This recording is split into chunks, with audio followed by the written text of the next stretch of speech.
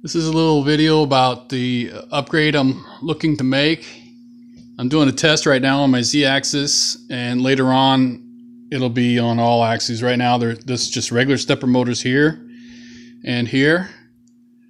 This one here is a closed loop stepper motor. So you got one wire coming in just like normal function of stepper motors, and then you got an encoder that sends a signal back out. And it keeps track physically where it actually is. The signal going in tells it where to go, but if it doesn't make it there, if it jams up for whatever reason and doesn't get to where it was told to go, this encoder knows that it didn't go there, and it sends a signal back out. And it heads out to, I got a temporary setup down here for just to test this out. The wire doesn't kind of quite go long enough anyway, but in any case, it comes down here, and here's the encoder going in, and all of it gets processed right here. And it compares you know, what it told it to do and what it actually did, and it'll try to correct itself if it physically didn't go where it was told. But if it can't correct itself in a certain given time, it'll fault out. So when it faults out, it'll go. There's an alarm right here. And this is just like a switch. It's normally closed when everything's going good, and when there's an alarm, there's a problem. This shuts down, and it also opens up the switch, so you can send this signal out. And what I've done is, just for a test, I've run it in series with my emergency stop line. So it's not all connected right now, but you can see it goes in one side and out the other, and it runs in series with that. So like if this is normally closed, and if I hit it while it's running, it'll shut down the machine. And same thing effectively if that stepper driver or that closed loop driver sends a fault, it opens up just the same way as this does, and it shuts down the whole machine. Not just that drive, but the whole thing, just as if you hit the reset button. Same effect. So what I've done here is I've disconnected the Z drive, the Z power supply, the Z driver. See, this is all disconnected, and I've still got the other ones set up. And eventually what I'll do is, if I decide to go this way, which I think I'm going to for sure, but I'm gonna give it a week or two to make sure.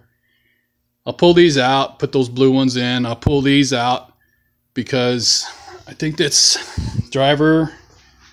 See, it says on here somewhere what it can take 20 to 50.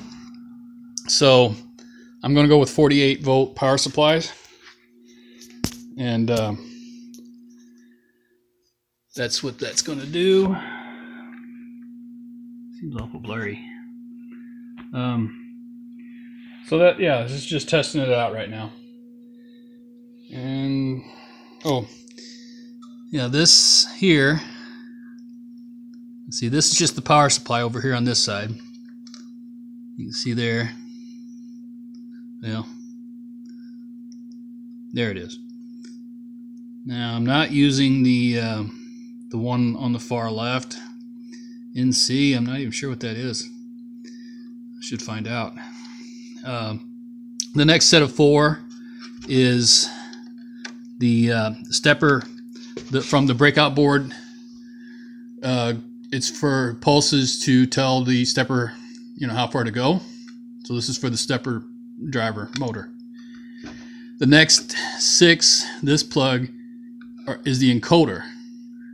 So all these are coming back out of the encoder down to here, and it's an input basically to this block.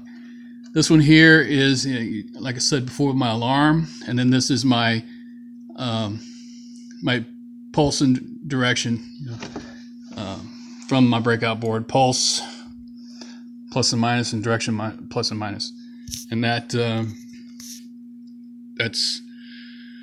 basically it's going from my computer to the breakout board, out of the breakout board into here, goes in here, goes back out, goes up through the 4, you know, to the stepper, and then tells it how many steps and which direction to go.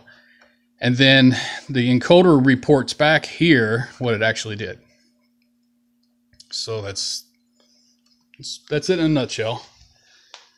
And this will allow you to have unattended machining for the most part. You should be able to walk away from it and let it, if there's any problems, it'll shut itself down instead of continuing and just making things worse. So looking forward to having that capability to this and adding to my runtime.